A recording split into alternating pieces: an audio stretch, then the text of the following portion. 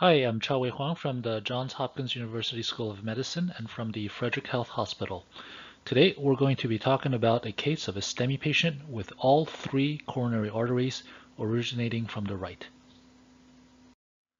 The patient is a 45-year-old man who presented with severe chest pain radiating down his left arm while he was doing yard work.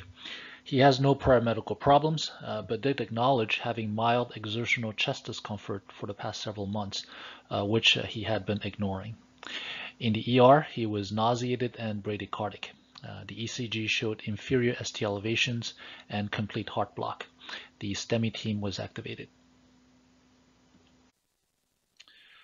We inserted a temporary transvenous pacing catheter from the right femoral vein and then attempted to engage the left coronary system. However, the left main could not be engaged and there was no opacification of the left coronary system with the non-selective injection. We engaged the right with a 6 French JR4 guiding catheter. The culprit is clearly the lesion in the mid-RCA. An anomalous left coronary artery is seen, and it looks like it's the LAD, but we still could not see the left circumflex. But given that it's a STEMI, we couldn't dawdle around, so we went ahead and fixed the right. PCI was very straightforward. We wired the lesion with the standard BMW workhorse wire, pre-dilated with a 2.5 millimeter balloon, stented with a 4.0 by 23 millimeter DES, and post-dilated with a 4.0 millimeter NC balloon. We did a post-stent injection, and to our surprise, all three coronary arteries opacified. The angiogram looked a little bit like Triton's trident. Having all three coronary arteries originating from the right is an extremely rare coronary anomaly.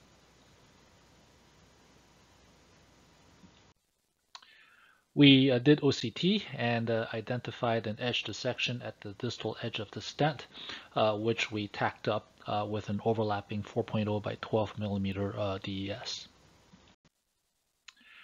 And we had a good final angiographic result. The patient did well. He only had a minimal troponin elevation. His EF remained normal. A coronary CTA to delineate the three-dimensional course of his LAD and left circumflex was recommended. So coronary anomalies are relatively rare, but you will see them a few times a year in a busy cath lab.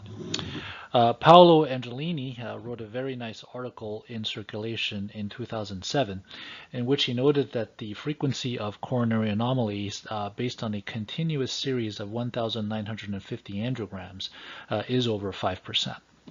Now, some of these are relatively mild abnormalities that many interventional cardiologists would not necessarily consider to be an anomalous coronary artery. For instance, a split RCA, that is an RCA with a very proximal PDA origin, or an RCA with an ectopic high and downward takeoff in the right cusp. For what most interventional cardiologists mean when they talk about anomalous coronary arteries, the most common is the RCA arising from the left, and that has a frequency of 0.92%. Next is the left circumflex from the right with a frequency of 0.67%. The left main arising from the right has a frequency of 0.15%. Our patient's anomaly is far less common and is not on this table. His LAD and left circumflex arise independently from the right without a left main. This is extremely rare. If your patient has an anomalous coronary artery, the principal concern is whether the course that the artery takes could cause a problem. Remember that the aorta sits behind the pulmonary artery in the chest. And normally the left main coronary artery goes around the pulmonary artery to get to the anterior wall of the heart. If you have an anomalous left main coronary artery from the right, you are still okay if it courses either anterior to the pulmonary artery or posterior to the aorta and then all the way around the pulmonary artery. However, if it takes a course between the aorta and the pulmonary artery, then it could be a problem. This is the so-called high-risk interarterial variant because compression of the left main coronary artery by the two great vessels, such as during exertion, could cause chest pain, ventricular arrhythmias, or even sudden cardiac death. In addition to an interarterial course, there are other coronary anomaly variants that are considered high risk. An intramural course is similar to an interarterial course, except that the anomalous vessel courses within the media of the aortic wall. Anomalous coronary artery with a slit-like ostium, with an acute takeoff angle, or with a flattened ellipsoid proximal course are all considered high risk as well. Now, very commonly, coronary artery anomalies will be an incidental finding in an otherwise asymptomatic patient. So what do you do? Not surprisingly, there isn't a lot of clinical data on how to best manage anomalous coronary arteries. But Christoph Grani's article in JACC Imaging in 2017 does offer some helpful strategies. The algorithm can seem a bit complicated, but the main message is to start with non-invasive 3D imaging modality. At our center, we typically refer for coronary CTA. If the coronary CTA shows that the anomalous coronary artery takes a low-risk course, then you're done. No further treatment is necessary. On the other hand, if the coronary course is high risk, then the next step is stress testing, and patients are advised to restrict physical activity until workup is done. If the stress test is positive in the relevant territory, then revascularization is recommended. If the stress test is negative, revascularization could still be considered if it's the left main coronary artery that is involved or if the patient is young. For symptomatic patients with chest pain, the algorithm is similar. Again, start with 3D coronary imaging, such as a coronary CTA.